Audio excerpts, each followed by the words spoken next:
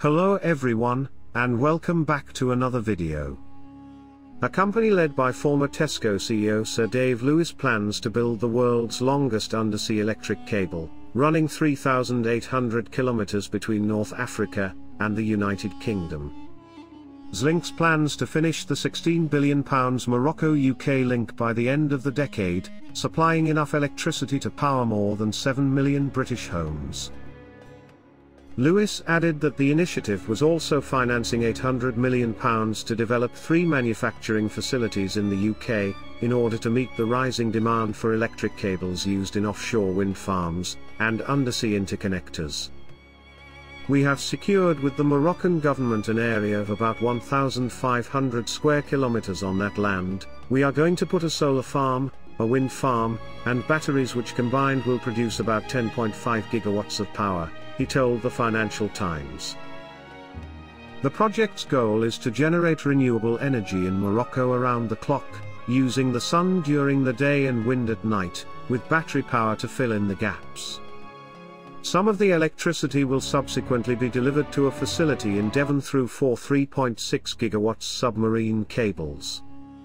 Xlinks, a London-based company founded in 2018, has failed to acquire funding for the Morocco-UK link.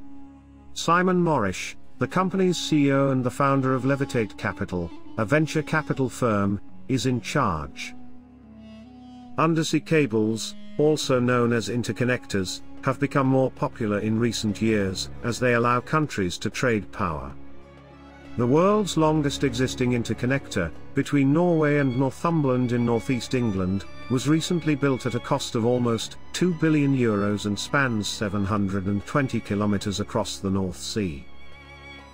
Interconnectors have become even more appealing as the UK's offshore wind industry has grown, as it allows the country to export excess power and import it when needed. A cable as long as the one proposed by Xlinks has never been built, and earlier attempts to establish extraordinarily long interconnections, such as the Ice Link between Iceland and Scotland, have failed due to cost and permit issues. Because of the dropping cost of wind power, Tom Edwards, a senior modeler at energy consultant Cornwall Insight, believes that importing electricity from Morocco to the UK may not be cost competitive by the time it starts running. A fire at a station in Kent that is part of the UK-French IFAR link forced the interconnector to go offline earlier this month. Thank you for watching this video. Please don't forget to like, comment, and subscribe.